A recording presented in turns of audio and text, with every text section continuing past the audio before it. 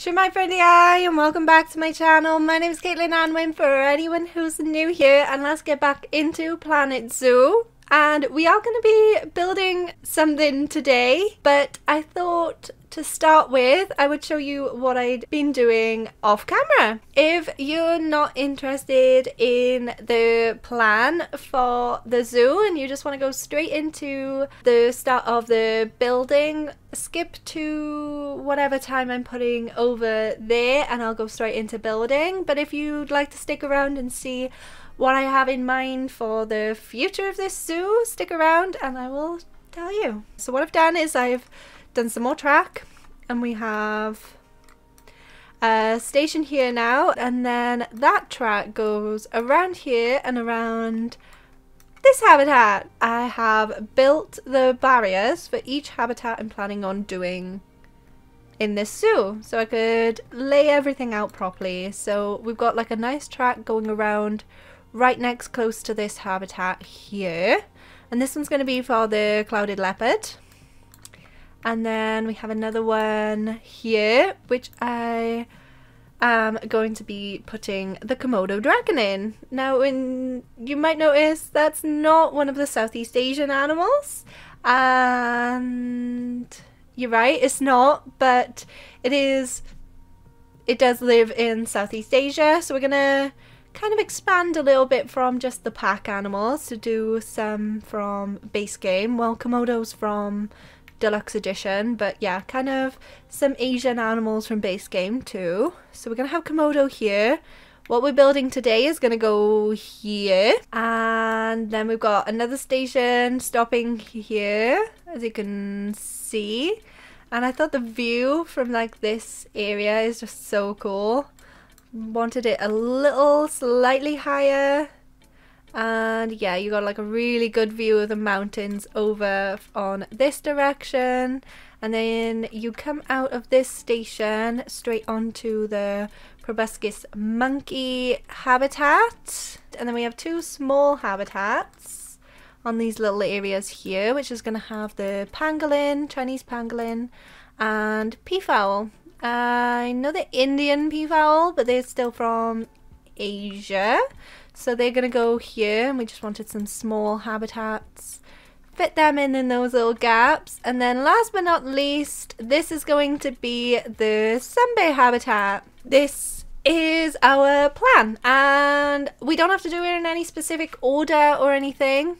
I just wanted to let you know what sorts of animals I wanted in these habitats. So I'm gonna get into building the bug house, which is gonna go right here, and I will see you then. So let's get into the bug house now. And I wanted the exterior to match in with the rest of the buildings in the zoo.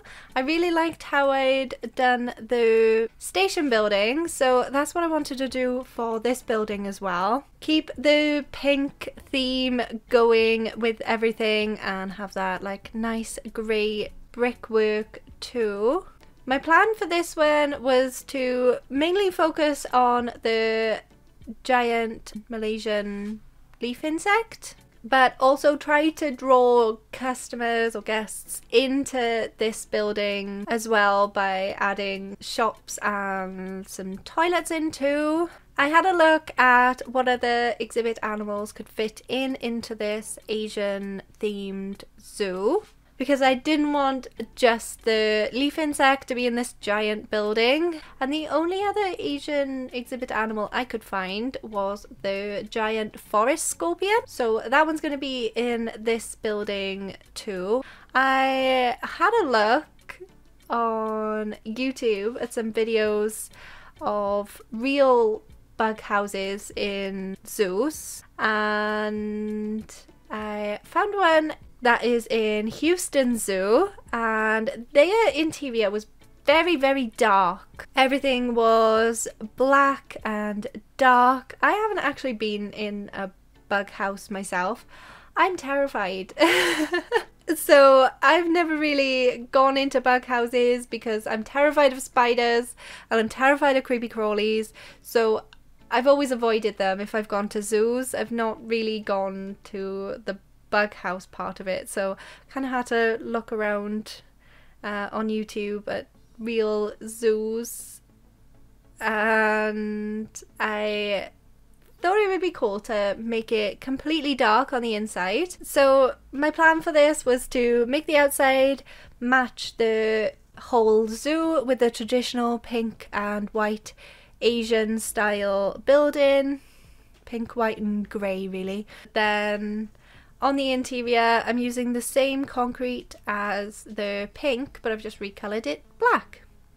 And then because it's just a giant big box and I'm kind of feel like I'm boring if I just do square boxes, I think it's just because I had an aversion to it while building houses in The Sims. I don't like box houses in The Sims, so I try not to make everything really boxy in Planet Zoo as well. It's a little bit more difficult. To zhuzh it up a bit, I thought I could add a nice bright conservatory, just all glass panels, very modern. So this is like a modern extension to the building, and this is for like a seating area for the guests to grab some food from the little bug house and then sit out by here. And this has got an absolutely beautiful view of the mountain top over all of those mountains across the zoo. This would be a really nice place to grab a little bit of lunch after walking around half of the zoo. Stop here, sit and look over at that beautiful view and enjoy a nice little snack to replenish your energy, ready to walk around the rest of the zoo. If you remember, I haven't actually opened this zoo at all yet. I have no idea how guests are going to walk around, what they're going to like, what they're going to dislike, whether they're going to be able to get around all of this until they get tired and want to go home.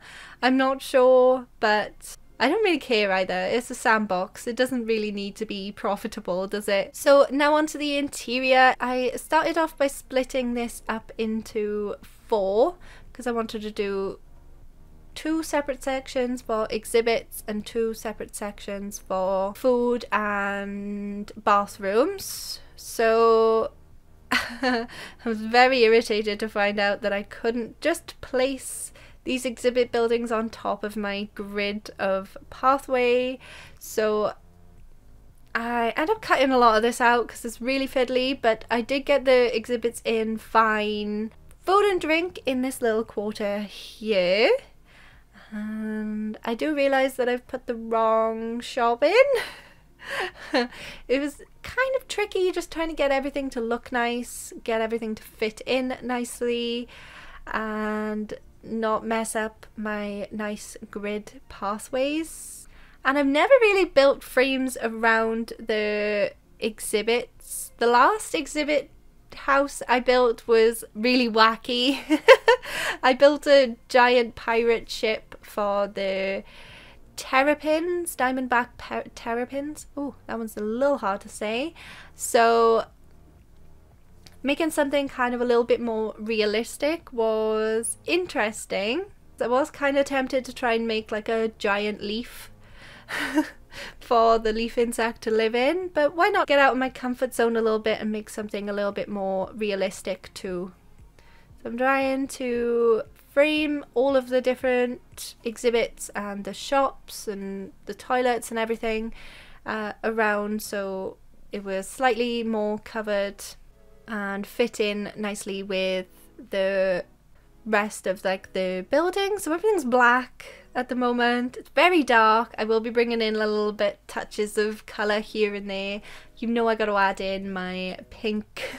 I've got into listening to music while I'm building at the moment. Usually I watch like YouTube videos or like live streams, something chill in the background, but I've been listening to some music while I've been building this habitat, and it really helped me like zone in and really focus on what I wanted to build.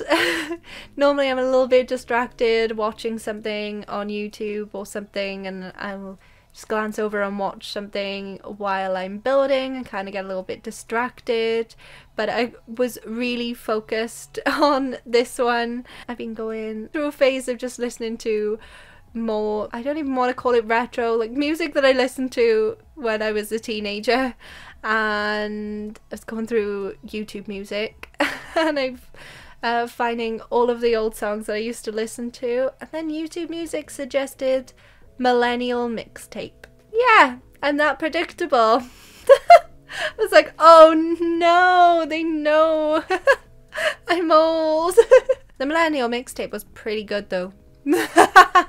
Oops. But yeah, I've been going through like a phase of just listening to old rock music and zoning out and completely forgetting about anything else other than just zoning, building and jamming away to some tunes. What sorts of music do you like to listen to? So what I'm building at the moment is some sinks for the bathroom. I had like this little gap here. There shouldn't be any queues for the bathrooms, hopefully. So I just wanted to fill it in with like some way to wash your hands because of this Panasonic that's going on. I thought we would put something to encourage the zoo guests to wash their hands too. I guess it's all supposed to be in the toilets, like technically, but I wanted to put some fake sinks in. I don't think they look perfect, and I used some really odd things to fake a sink. Kind of pole for the tap, some panels to create the like big sinks, and a metal panel to fake a mirror. It's not really all that shiny and reflective, but it's metal, so it's like a fake mirror there too. And I actually found these blueprint items on Steam. So the I Spy one I thought was amazing. And it's like a little interactive board for guests. I thought that was really cool. That one is by Uncle Merc. And then the leaf insect sign and the leaf insect education board is by Chester. And again, I'll write it all down on the video itself, and in the description it'll all be linked up. I just thought they were really cool to add into this little bug house, and it's something that you would see in a real zoo. In the fun facts about the giant Malaysian leaf insect, it says that the leaf insects are actually asexual. The females can actually create their own offspring on their own. To signify that, I thought I would add in a little ace flag. I imagine like the education boards or something would say something like that and let guests know that leaf insects are asexual too. So I wanted to add in like some flags about by the education boards, and that one's quite large. I kind of struggled a little bit. I'm not sure whether I want to keep that one on there, but usually like flags are quite large anyway, aren't they? And then I wanted to make a teeny tiny one for this leaf insect to hold and to like wave the little ace flag. I don't think I've done the purple quite right. I couldn't quite get the perfect shade of purple for the bottom of the flag, but I think it still looks really cool. I wanted to block off all light in this bug house, but I still wanted to add in some ceiling lights. So I was trying to look for like a metal grate that could be like a part ceiling to hold some industrial strip lights, and I couldn't quite find what I was looking for, but I found this, and it is a leaf pattern. So I thought that would go really nicely with the giant leaf insect, and kind of like hints towards that a little bit, but it's just a little bit of an extra pop of colour, extra detail, and it's a pity that I put a roof on this because the shadows that this creates are absolutely gorgeous. But yeah, that is just something to hold the lights on. I've cut out the lights because it was really irritating putting them on, and I didn't think you would really enjoy watching that. But yeah, we got some strip lights on. And now onto the roof. I tried a few different styles of roof. And I tried a few different ways of roofing this big square building and trying to make it look a little bit more interesting. So what I went with is like, what's that called? This part.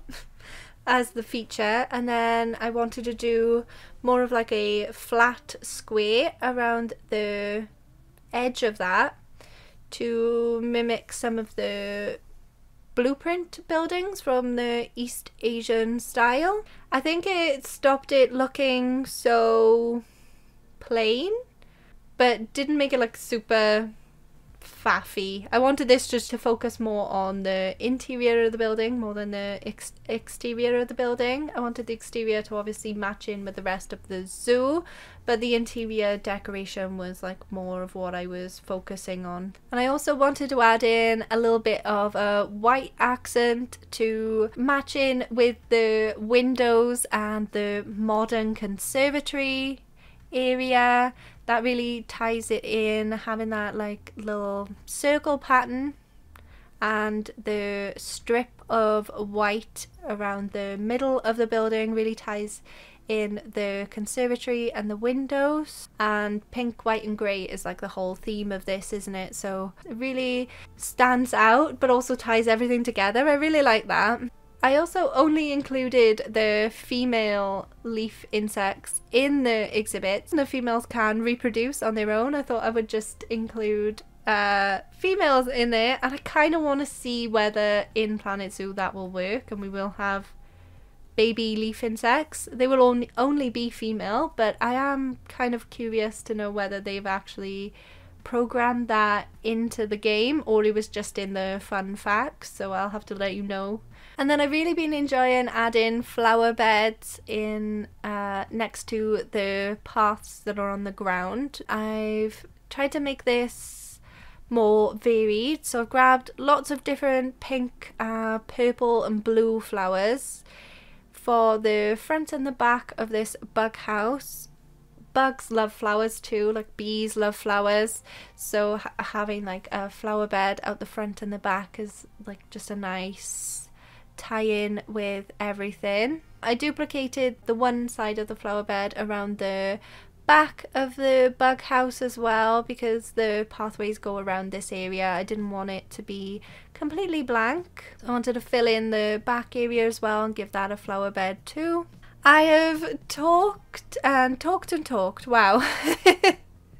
I really enjoyed building this bug house. It added a little bit more realism into the zoo. So there's a little walkthrough of the bug house with the giant scorpions and the giant leaf insect, some shops, a couple of toilets and a nice place to sit while you have your chips and milkshake or fries and milkshake and look over at that beautiful view of that mountain top. I absolutely love it. Let me know what you think in the comments and what should we do next. I did let you know what animals I am planning on building habitats for in the beginning.